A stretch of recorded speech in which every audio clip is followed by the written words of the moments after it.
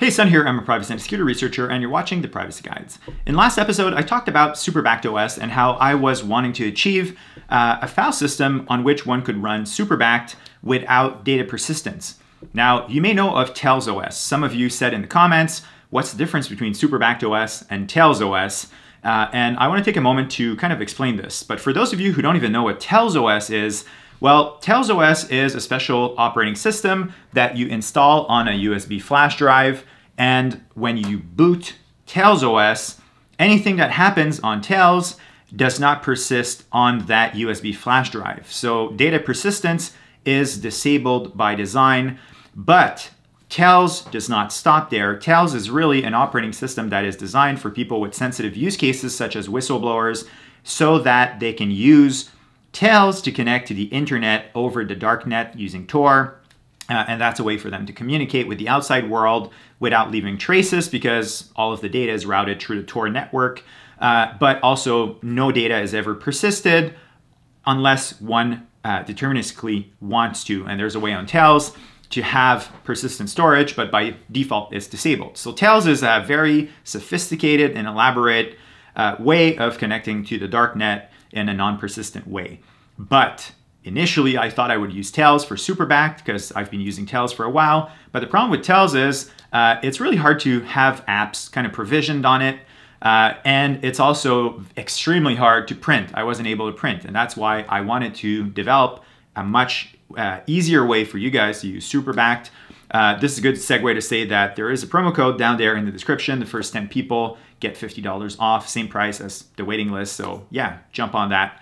That said, I want to talk to you guys about how I went about setting up Superbacked OS and how it's different from Tails. So there is a really cool project on the Debian world that's called overlayroot. It's super cool. So the really cool property of overlayroot is that you can install all the stuff that you want, set up Ubuntu the way you want. That means you can install Superbacked, you can install dependencies, you can make it the way you like it, and then you can flick a switch and at the next boot, it will create an abstraction on top of root. Root is slash, and everything that happens will not persist to the disk. And that is achieved using RAM disks. So RAM disks are a way to kind of tell the operating system to treat part of the RAM as if it was a hard drive. So overlayroot will essentially overlay a RAM disk on top of the normal disk file system. So everything will persist in memory, and when you power off the computer, it all vanishes. So that's very similar to how Tails works. And to that extent, I just published 2 guides on the Privacy Guides reference material. So if you go on the website, there's a guide on how to do this for Intel computers, and there's a guide on how to do this for Raspberry Pis. Those guides are what I used to set up the foundations of Superbacked OS. So I thought I would share this. At the end of the episode, I'll go into some nitty-gritty details of how to make it how to disable persistence at a data forensic level. So there's a few other tweaks that took me quite some time to kind of figure out. But that's really nerdy, so I'll keep this for the end of the episode. So really, Superbacked OS is a way of booting a familiar Ubuntu environment, making sure that data persistence is disabled, and that's done using overlayroot.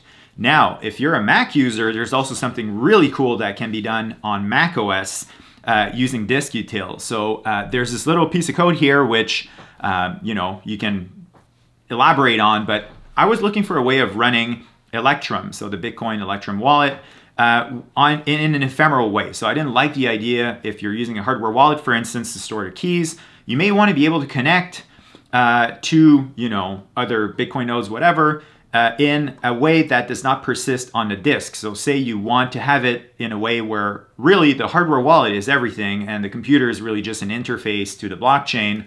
Well, you can run this little script, which is super cool. So essentially what happens here is we're creating a disk that is a RAM disk. I think this is about the equivalent of 100 megabytes.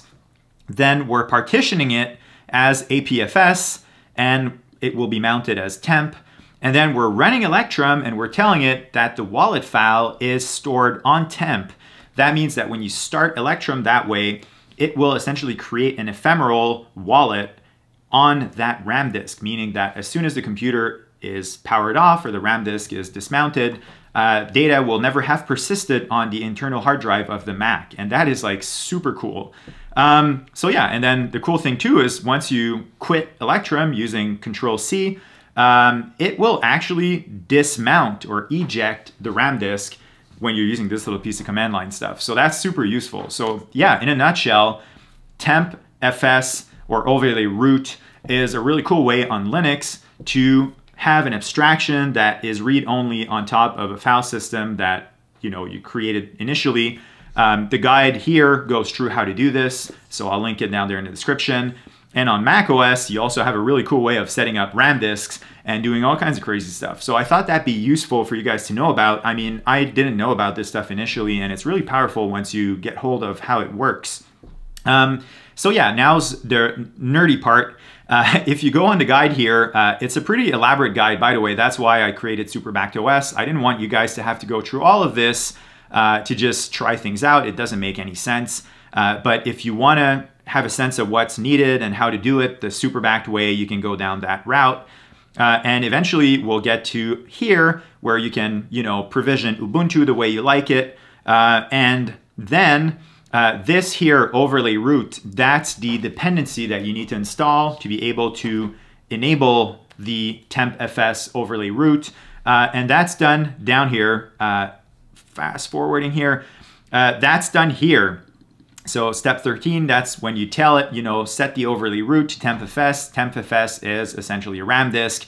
So that's super cool. Now, if you want this to be, if you want to disable data persistence at the data forensics level, there's a few other things in the context of Linux that might change something on the disk, and that will yield a different checksum.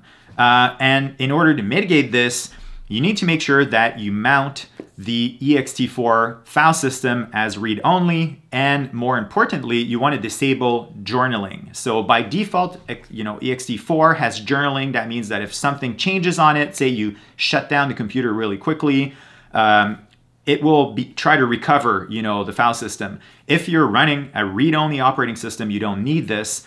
So that's where no load comes into play. It will not load the journal, and it will set it as read-only. And this second line here will do the same for the /boot partition that typically is a FAT32.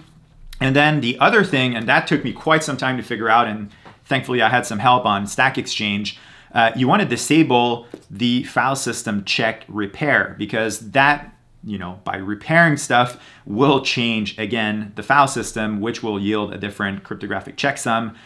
So if you're really setting things up and you want to make sure that from a data forensics standpoint, nothing changes when you use it, you want to make sure that you go through those steps.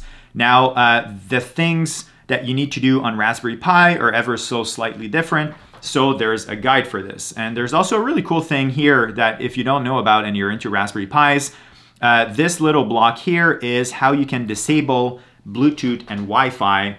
So while the Raspberry Pi boots, it will actually disable those wireless interfaces, which is really good if you want to air gap a Raspberry Pi. So that's all I have for you today. Again, if you're into SuperBack, there's a promo code down there. The 10 first people that use it will get $50 off. If you have any questions about all of this RAM disk stuff, let me know in the comments. And yeah, I was supposed to create an episode on this little device here on the world's most secure USB flash drive. So if you haven't smashed that subscribe button, please do so. And I'll be talking about this in next episode. I just thought, this one was a good segue to last. So I'll see you soon. Bye.